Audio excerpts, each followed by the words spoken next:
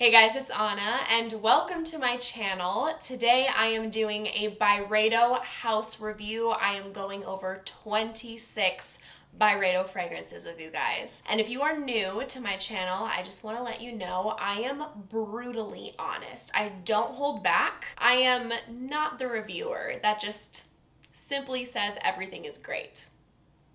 What could not be me. Yeah, anyway, that's it. I just wanted to throw that out there. I'm gonna begin with my first love from Byredo, and this is Gypsy Water. Honestly, this is one of the first perfumes that comes to mind when I think of chic, minimalistic, model off-duty, clean, it girl, etc. I am so obsessed with that kind of scent profile and vibe and attitude when it comes to fragrance. Like, I'm having a moment with that. And Gypsy Water is just the queen of that aesthetic. Byredo just does this fragrance so perfectly, in my opinion. It brings a smile to my face every single damn time I smell this perfume. I could easily have this be my signature scent, wear it every single day. I'd be so freaking happy. I'm never not in the mood for this. This is so fresh and pretty and natural smelling. You get a beautiful pine needle and juniper note in here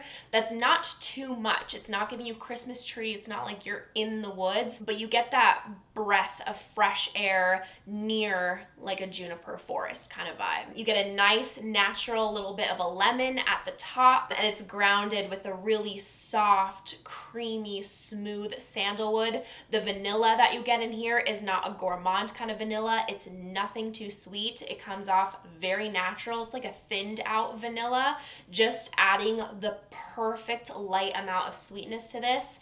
It has an elegant, pretty, chic, powdery quality to the fragrance. It's also a little bit balsamic, some incense to give it some more character. And this perfume seriously was the gateway for me to juniper vanillas. That's literally one of my favorite note compositions in perfumery. I am absolutely obsessed. This is also a massive compliment getter for me. I'm not kidding when I say every single time I wear it, I get a compliment. And I know why. It's so damn likable and pretty. I low-key think people are being a little extra when they complain about the performance of Gypsy Water. Yes, it's nothing, you know, that's going to last an incredible amount of time. It's not a beast mode, anything like that. But I would say this is a moderate performer. And also, like, I'm wondering, I'm like, how much are you spraying though? Like, are you...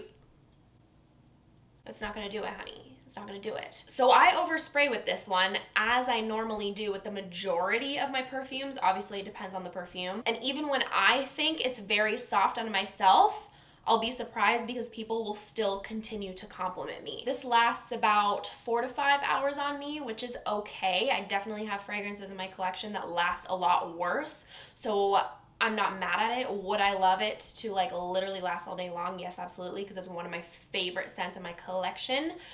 But also I think people hate on it just a little bit too much. So overspray, moisturize, all of that, and I am telling you, this is one of the most beautiful, chic, just pretty perfumes I've ever smelled. I absolutely adore it. It's literally something I'm gonna have in my collection for life. The next one I'm gonna talk about is actually a new launch from this year, and this is de Los Santos. This is a nice smelling fragrance, like the scent itself. It doesn't smell like a fragrance so much as it does nature. So like I said, the scent itself is nice, but it's not something that I would personally gravitate towards to wear. The sage is definitely the strongest, most prominent note that you are getting in this fragrance, and although it's not listed, I really do get a tea vibe, like a aromatic herbal green black tea blend. You also get dry Palo Santo wood and Mirabelle plum, giving it a citrus feel. So yeah, if you want to smell like you just rubbed up on some sage and wood, get this. Blanche, I knew I wasn't gonna like it. Just from reading the notes, like I literally already knew, but I tried it anyway because I'm like, it's one of their most popular fragrances. I just need to try it. This is like laundry detergent on steroids. This is extremely potent, intense laundry detergent and aldehydes. I of course get the musk, violet, and peony, but that all just comes together to smell like classic soap. I like smelling clean, but not just clean, like not just literal soap. Like I need a wow factor, and this scent is just like piercing. It's just like bam, soap bubbles. The Rose of No Man's Land is pleasant. If I was blindly smelling this, I would absolutely guess that this was a designer fragrance from Dior. It really gives off those kind of vibes. It's simple, crowd-pleasing, in the category of a common designer rose perfume for women. So although it's pretty, I don't think it's worth the price, because you can find so many other perfumes at a much more accessible cost that really vibe with this kind of perfume. So this is obviously mainly rose, and it's a nice rose. It's nothing too heavy or mature, with some pink pepper, and then you get that touch of raspberry bloom, which, you know, the fruity rose is a very common DNA within designer perfumes. So nice. I think a lot of people would find it pleasant, but I mean, like, it's really not doing much for me. Next up is Accord Oud, and I was pleasantly surprised by this one. I really did not expect for this to be my cup of tea, because I'm usually not into fruity leather fragrances separately. I like those notes, but together it's just not for me. This is a sexy fall winter going out kind of perfume, totally unisex. The leather and oud are very smooth, and the blackberry adds this juicy, yummy, jammy sweetness. It also has this kind of fine wine vibe to it. This reminds me of a blueberry dessert wine that I had years ago at a wedding, and it was the best, most delectable wine I have ever had. There's also saffron listed, giving it a little bit more of a unique touch. Very well done, and I'm really surprised that I don't hear more people talking about this one. I think it's really underrated. I'm personally on the fence trying to decide if I'm going to buy a bottle or not. I thoroughly enjoy it. I'm very impressed with it, but I'm going to continue to keep wearing it before I make up my mind. I'm just very thorough, you know? Like, before bringing in a scent, I really have to ask myself, like, does this smell like me? Regardless, I think it's great. Also, it has quite good performance. Just a little bit on my wrist was absolutely radiating off of me. 1996. This is mainly amber, patchouli, and leather. And there's something in here that comes off vegetal to me. I don't know what it is, but I'm definitely not loving that part of it. The leather is slightly animalic. It's aromatic, has a slight powderiness to it, and it's unisex, but definitely leaning masculine in my opinion. It does have a dated feel to it and grungy. Like, I picture a guy with smeared eyeliner, kind of like messy dark hair, and a leather jacket wearing this. And he's involved with voodoo somehow. I don't know, it's the vibe, it's the picture. Not a fan of the opening, but the dry down does get better. It really tones down on the vegetal and animalistic side of it. It gets warmer, more powdery, and the notes just seem to blend together nicer. Super Cedar should have been called Cedar Whisper, Cedar Water, Quiet Cedar. There is nothing super about this. Honestly, this is cedar and musk with like an iso-y super kind of vibe. I barely smell anything. I have to put my nose up to my skin, and even then, it practically smells like nothing. It's like watery cedar and musk. Just traces. And I haven't smelled this fragrance, but from what I've heard of it, I would imagine something from like eccentric molecules to smell like this. Personally, don't know about you, but I like to smell my fragrance, so this was a pass. Oud Immortel, definitely masculine, I would say. Oud, patchouli, and a slight dirty pineapple vibe. I don't like this at all. It made my nose scrunch up. Smoky, dirty, earthy. It's just a combo of notes that do not go well together, in my opinion. It's just strange. This was an immediate scrubber for me, like, hell no. Black saffron, I am neutral about. I don't like it. I don't hate it. Leather, juniper berries, I definitely get that green aromatic touch. Saffron, and this is not, you know, your BR 540 kind of saffron. This is your bitter, earthy, leathery kind of saffron, and then you also get violet. I barely get the raspberry on my skin. What this smells like to me, if someone who smokes cigarettes dropped their leather jacket on the ground in a juniper forest and then it just got trampled on, like just covered in dirt and leaves, that's what this fragrance smells like to me. It's interesting, that's for sure, but not for me. Lil Fleur is way too rose heavy for me. I honestly can't stand it personally. It's a very realistic,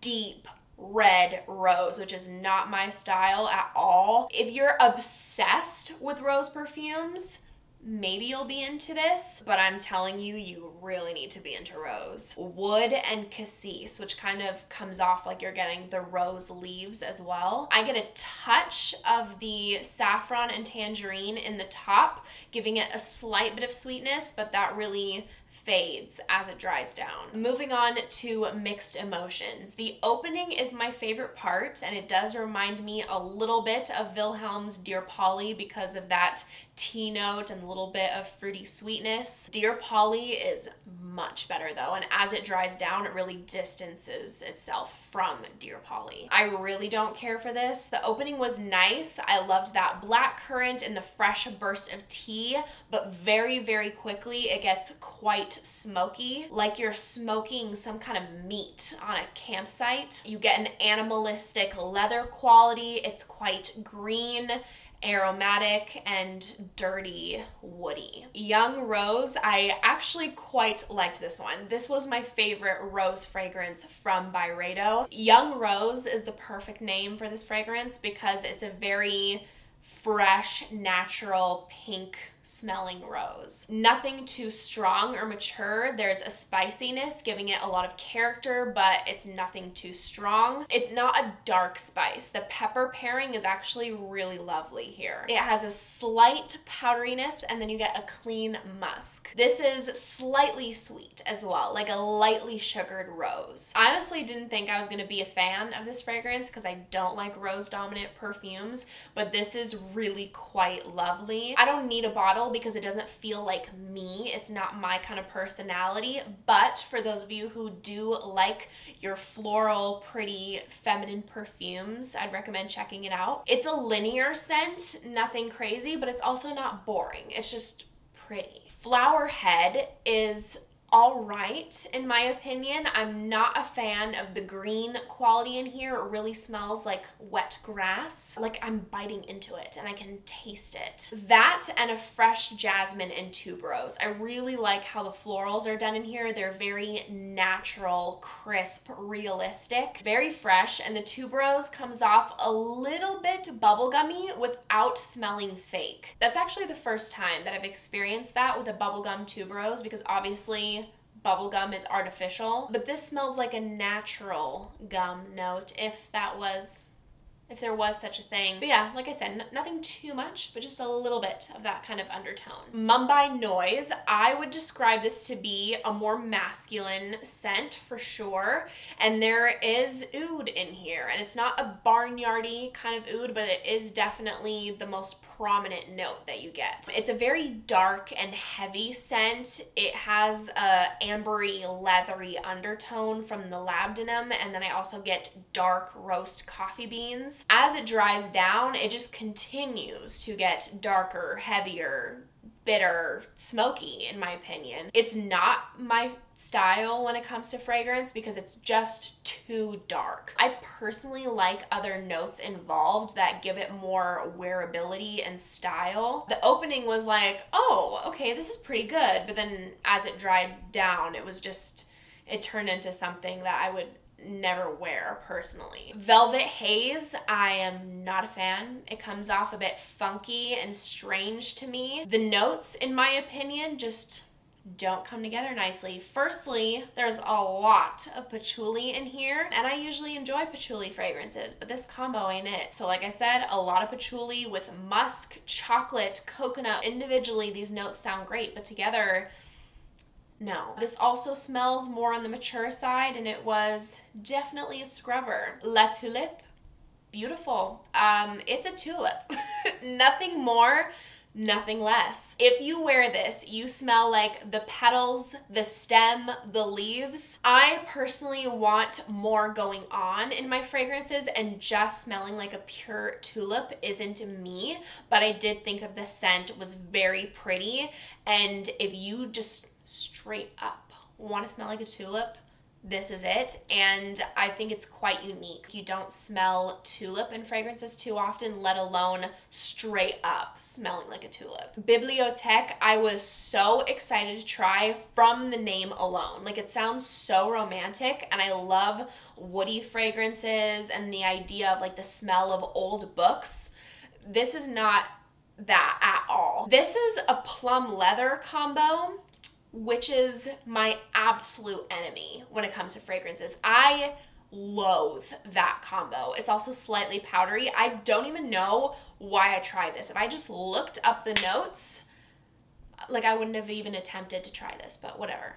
Yeah, it's not for me. Objectively, it's not a bad smell. I just hate this combo. You know what? Let's switch gears here a little bit and talk about something that I absolutely love with my whole heart and soul.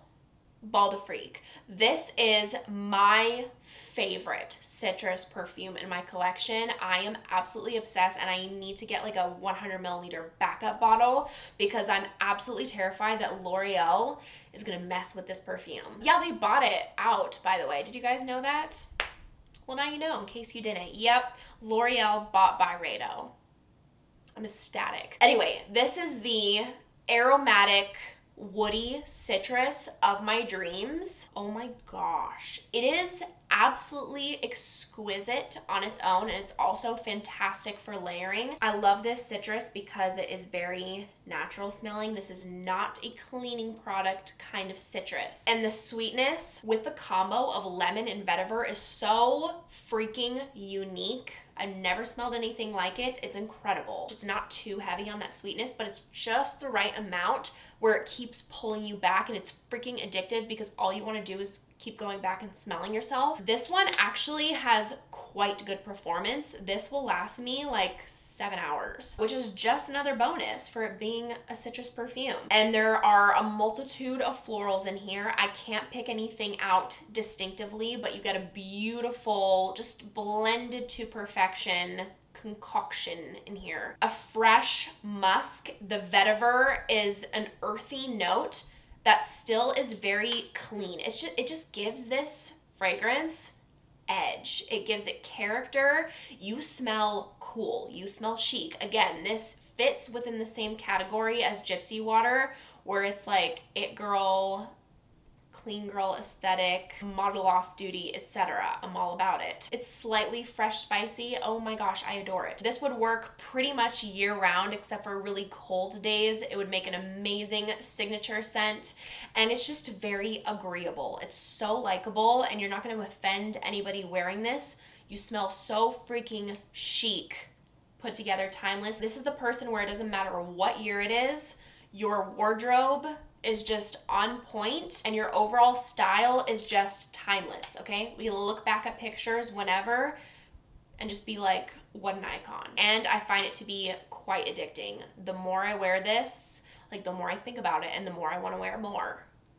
So good. Moving on to Slow Dance. It's not me. It smells like there's some sort of light fruit note in here. I would guess plum, even though it's not listed. That's just the vibe I get. And I think mixed with the Opopanax, it's just not my favorite. I can also smell cognac, vanilla. It's not heavy on the vanilla though. It's powdery. It has a softer presence. You get a touch of patchouli. It has character. It's unique for sure. So I do appreciate it, but I'm not a personal fan. This next one, I'm gonna probably upset some people, but whatever.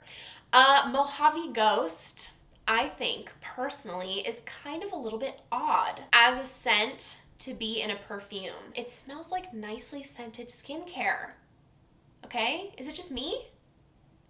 That's it. Like, it smells like nicely scented skincare. I find it kind of weird, not the actual literal scent, but just like as a perfume, because this scent is so associated with skincare or hair care to me. I get mainly the magnolia, violet, musk, and fruit, but it's not a fresh, natural smelling kind of fruit. It's like a artificial skincare, hair care type of fruit note.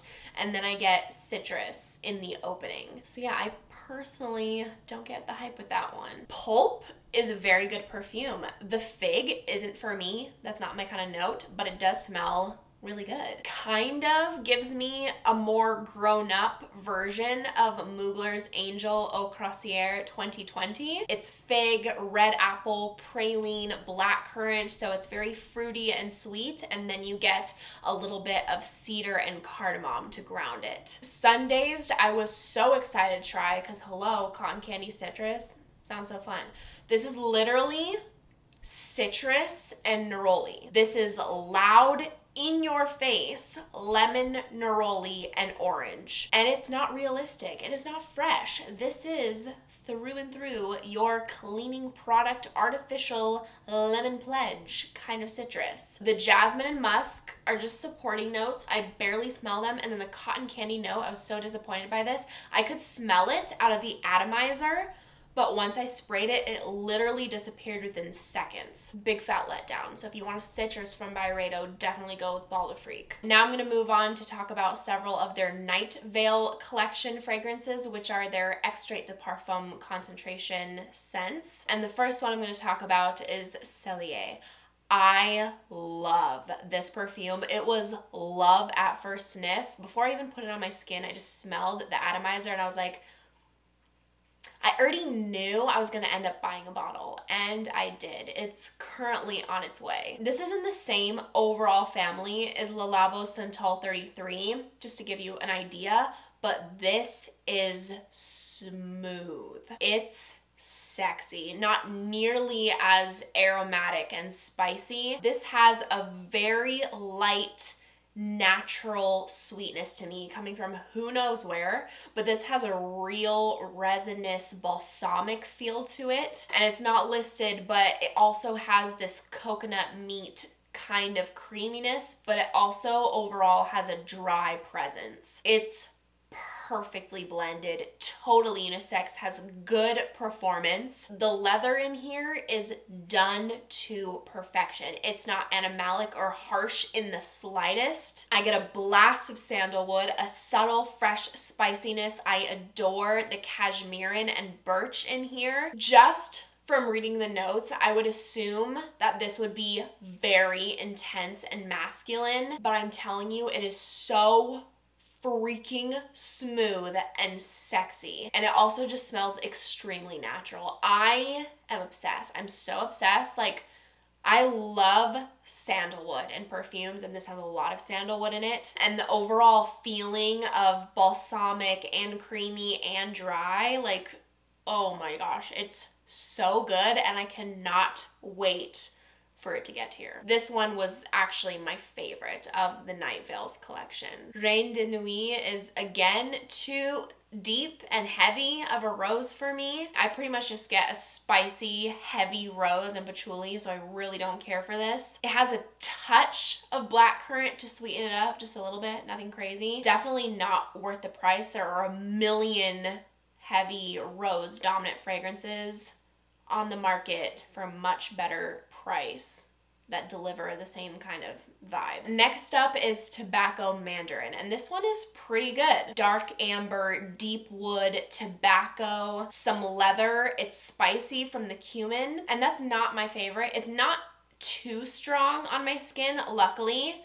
I can detect it but it's not like too much, but it's also not my favorite. And some Mandarin to give it a light sweetness. The Mandarin ties in really nicely with the resinous notes. First and foremost, I get a dark amber. It's a darker, heavier scent that's still quite smooth, and it's not overwhelmingly heavy or thick. It's unisex, it has great performance, quite unique. I won't be picking up a bottle because I don't feel like it's a need, but I do think it's good. So if it sounds like your kind of style, grab a sample, try it out. And the last one I'm gonna review for you guys is their newest launch, Vanille Antique.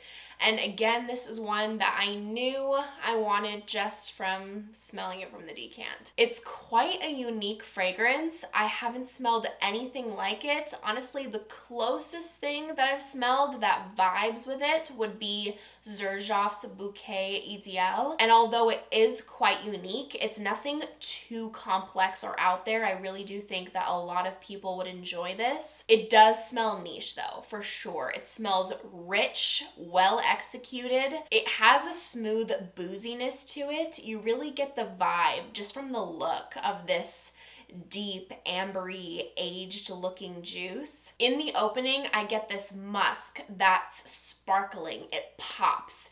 And a light amount of plum that's just perfect. And again, it's usually not a note that I enjoy, but I do like it in here. It's nothing too heavy or deep. It just adds the perfect light amount of sweetness, like an undertone that you would experience in a wine. It's woody, and I definitely get the aged antique vibe. It doesn't smell old, dusty, dated at all. I'm just saying I can experience that overall old book or rustic wood kind of smell. And then of course we have the vanilla. It's a thinned out resinous kind of vanilla, lightly sweetened, not too much. Totally unisex. If I were to put a picture to this, I think of a really hot woman, even though a guy, like I said, can totally wear this, a hot woman with a smoky eye, tousled hair, and she's going out to a bar in the evening in New York City. It's quite sexy and mysterious, actually. That price, though,